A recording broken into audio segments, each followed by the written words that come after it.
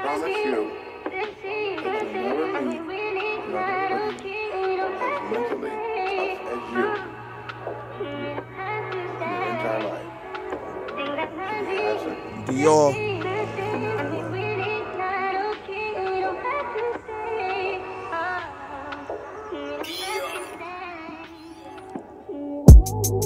Take me back, you crazy fan. What the fuck? I want my lady back.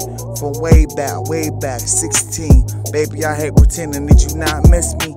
Did you think I would not write until you were with me? I'm insisting you be with me. Simply, will you at least show me you are listening?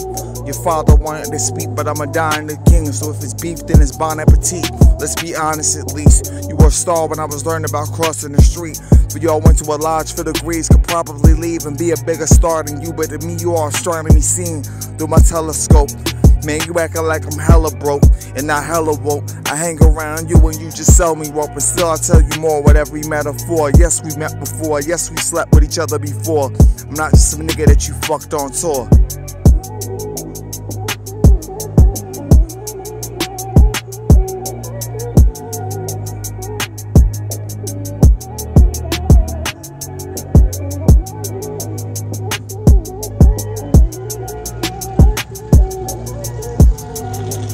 Yeah,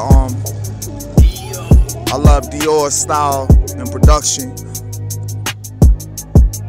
but this is the third track I wrote on a Dior beat, and I just want to go ahead and complete the trilogy with this producer and come back home to Raven, kinda, you know, after dealing with my verse and the other chick.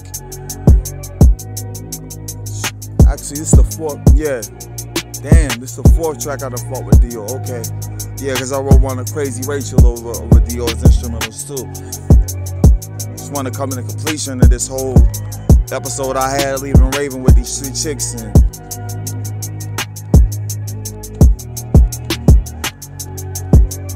I tried to leave, you know what I'm saying? Tried to leave her alone. Why deny everything that happened though?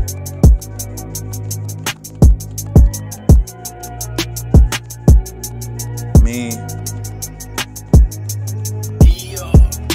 I'm tired of lying, tired of pretending, all that shit. I mean, even if it wasn't me, let's say it wasn't me at Mayfest, how would I know that? And to accept that and still be with you.